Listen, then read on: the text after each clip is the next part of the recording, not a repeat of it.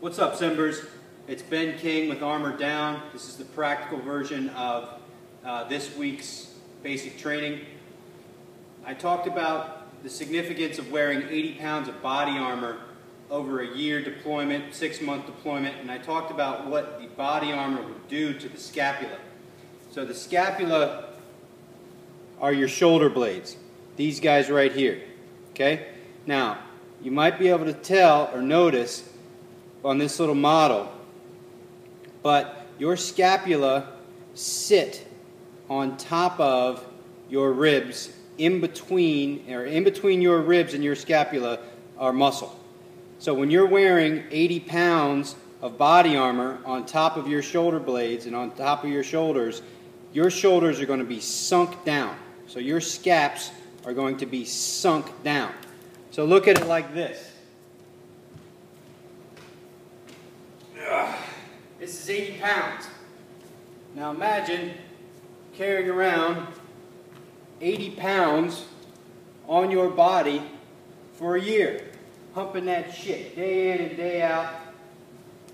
Now, it protects you, which is great, but your body has to adjust to carrying this weight.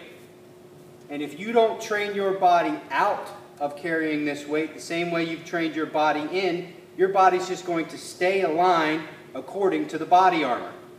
So, exercise 1. Basic training level 1 for ArmorDown is simply inhaling, letting your scapulas float up, exhaling, letting them drop. From the side, inhale, exhale. From the back, inhale, exhale.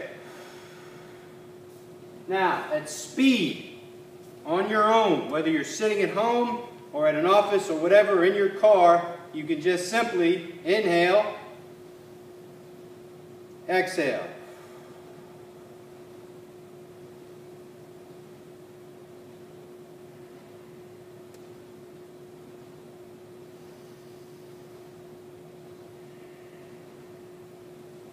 Nothing too complicated about this, but this is your basic, fundamental, foundational exercise for how to begin to armor down.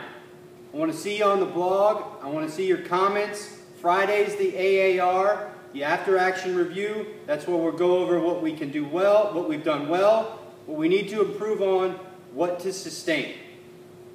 See you then.